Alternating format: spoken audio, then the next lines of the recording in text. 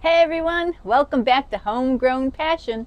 Today's video, we're going to put up a shade cloth over the strawberries, set up a Dosatron for my flowers, and trellis the green beans and the cucumbers I planted last week. So stay tuned.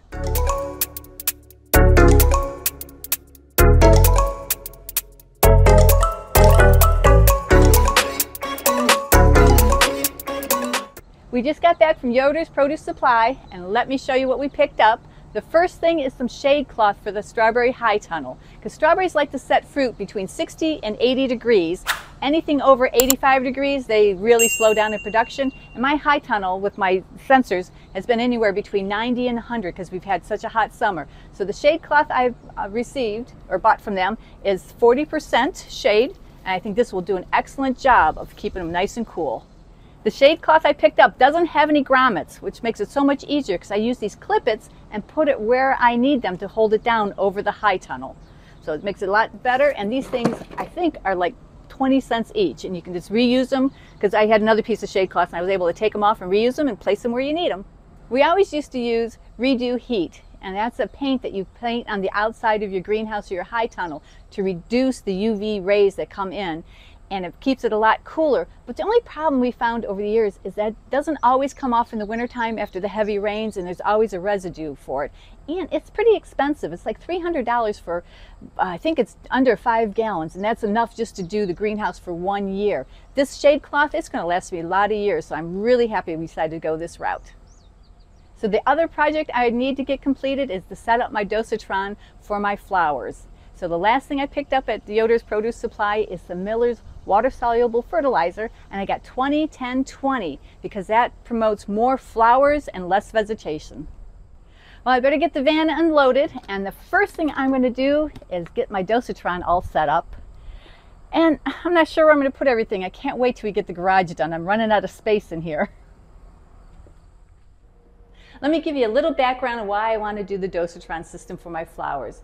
Last December, I won at an auction a bunch of really pretty pots that are up along my deck, and I filled them all up with flowers. Plus, I had a bunch of wire hanging baskets from the years past with cocoa liners, and I got new cocoa liners. I filled all those up with flowers. So every day it was taking me over 2 hours to water everything. So Doug said, let's make this automated. So we went through and put water lines through. We did the spaghetti tube with the drip emitter like I use for my Beetle buckets, the 0.5, and then put a stake into each of the baskets, each one of the hanging baskets, each one of the pots, and even along my bedding plants. And it's working out so well. Put a really nice timer on it, and it comes on every 3 hours for like 15-20 minutes and keeping everybody hydrated. And I had a really nice top dressing of time-release fertilizer. Well, that kind of gave out, a week or so ago, because you can look at your plants, you can just see they're not quite as vibrant and quite as green. So I want to get nutrients to them. Right now I have 6 Dosatrons in use, 3 for the tomatoes and 3 for the strawberries. Well, we had an extra one in stock just in case somebody gave out. Well, we've been really diligent about keeping them clean, and this guy's been sitting around for 2 years. And I thought, let me use them for my flowers. So I'm going to go ahead and get them set up, and I'm going to use a Miller's mix. It's a water-soluble mix, and it's a 20-10-20, like I said before, to help my flowers have not a lot of vegetation and more blooms. So this way I'll be able to deliver the nutrients that they need. So this is how I'm going to set up the Dosatron. I have the fresh water supply coming in here, and it can either go through the Dosatron or I can do a bypass for fresh water. So either turn this on and it goes through the Dosatron and that will be off, or turn this off and leave this on and it goes through the water. And you have to come up through this pipe, and there's a T that needs to be installed, and then it goes out to a filter before it goes out to the spaghetti tubes, because you want to make sure no debris or anything gets into the tubes and the emitter, because then it'll be all clogged up. I'm not very good at cutting the pipe, so when Doug comes home, he's going to go ahead and cut this, and I'm going to have him glue and cleaner everything because I hate the smell of the glue. It always gives me a headache, so that's going to be his job this evening. So once the Dosatron and all the parts are glued together, we're going to mount this on a board, and the board's going to be mounted underneath the deck. And the reason we want to do it on a separate board is so we can take it on and off in the wintertime, so you don't want the Dosatron to freeze. Then after we get it mounted, I have to get one of my big 55-gallon drums. Luckily I got a bunch at an auction a few years ago. Fill that up with water, and I'm going to do a light solution of the water-soluble 20-10-20 and start feeding the flowers. And I'm going to keep an eye on them to see how they do. I don't want them to go too crazy, but I want them to have a nice green color, so I'll adjust the dosage as the time goes on just by watching the plants.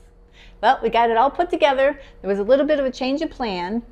We decided to put in 2 unions. This way we can unscrew it, and if we have to take the Dosatron off, either to clean it or if it needs any type of maintenance, we'll be able to do that and then zip it back together real easily. So I'm underneath the deck. Oh my gosh, there's so many spiders, but that's okay. So I need to put up the nutrient line to the Dosatron to go to my tank. But this is a temporary setup for this year, because next year we're going to redo the deck, because this deck is over 25 years old and there's so many rotten spots that we want to get it redone.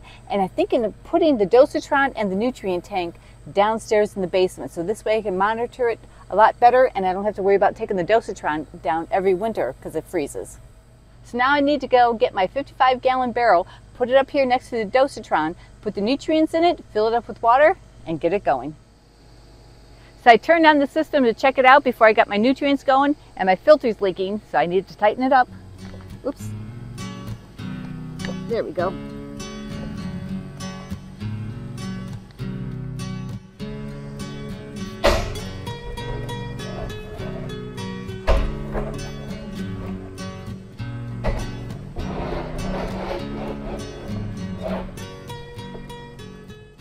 So now it's a matter of pouring the nutrients into the 55-gallon barrel. Made a little funnel, get those in there, get the nutrients in, and then I'm going to get the hose and fill it up with water.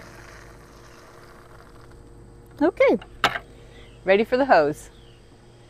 So I'm filling up the barrel with water, my 55-gallon drum, and it's going to dissolve all the nutrients, and it'll be ready for me to insert the Dosatron uptake hose. And I'm going to set my Dosatron at 50%. And I'm going to monitor it with my handheld Blue Lab meter, and I'm shooting for 2.0 for my EC.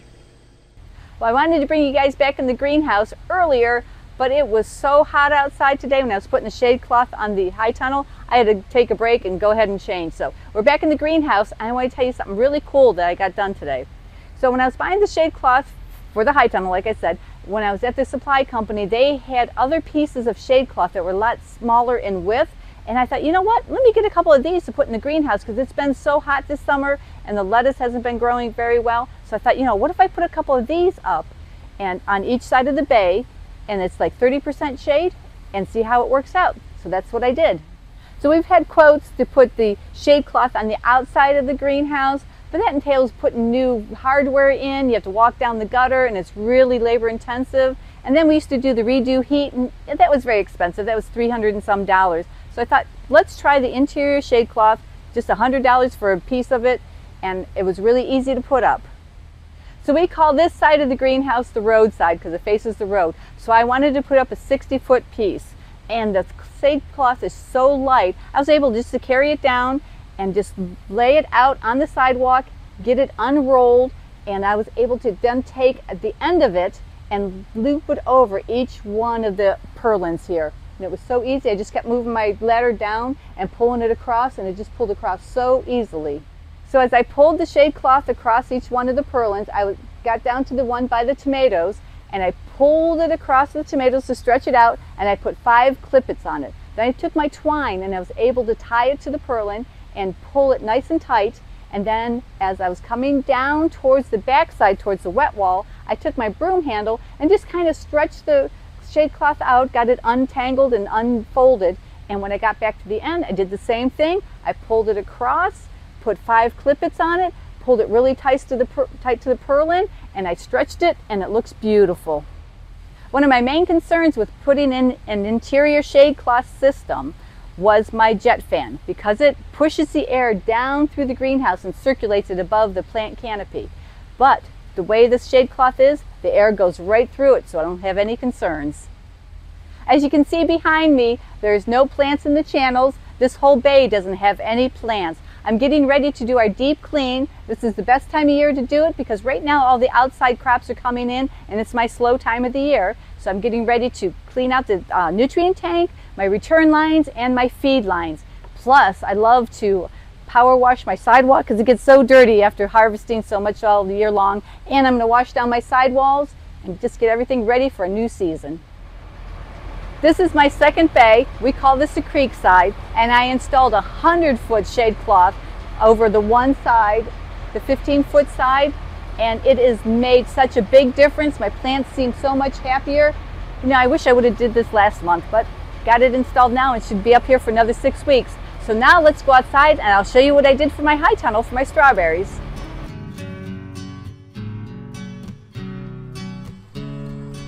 Wanted to show you guys something else before we get over to the high tunnel. I was having really bad Japanese beetles on top of my strawberries, and they were driving me crazy because those things fly all over the place and they land on me, and it's just so gross. So I went ahead and got a Japanese beetle trap, and I know that you're supposed to put it far enough away from the area you want to protect. So I have it over here, and it's probably about 50 yards away from the high tunnel, and it's really making a big difference. When I was harvesting strawberries this morning, there was maybe a third of the many Japanese beetles in there.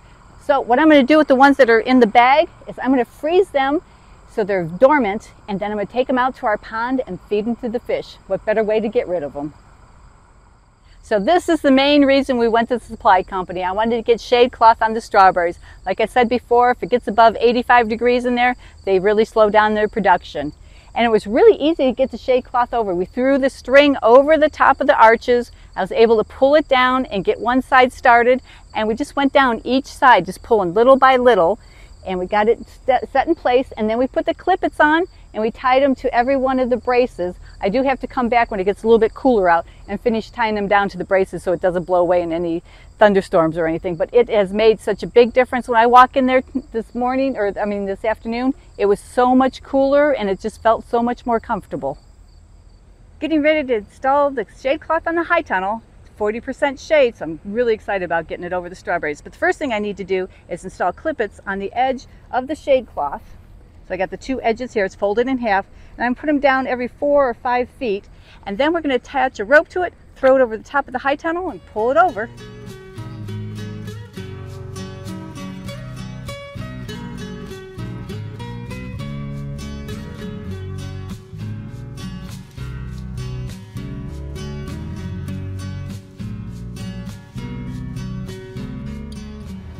When I was working in the greenhouse today, I looked over at the cucumbers and the beans, and it looked like the cucumbers are almost ready to be trained and trellised up the betel bobbins, and it looked like the beans are ready to be twisted up.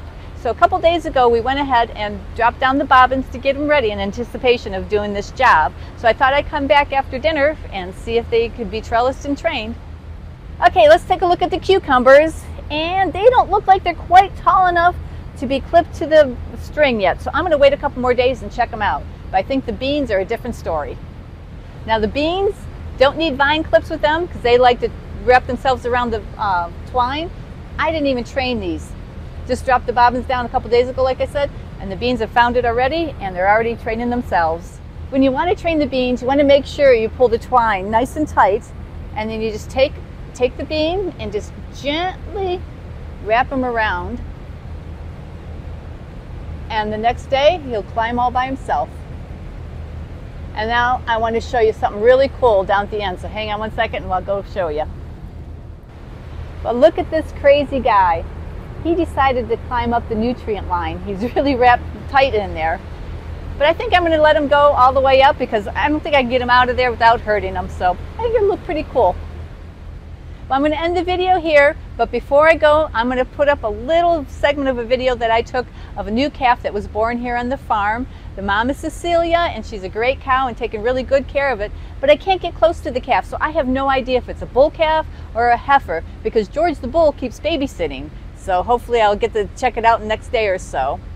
So like always, please leave me questions, comments, and suggestions down below, and we'll see you guys next video.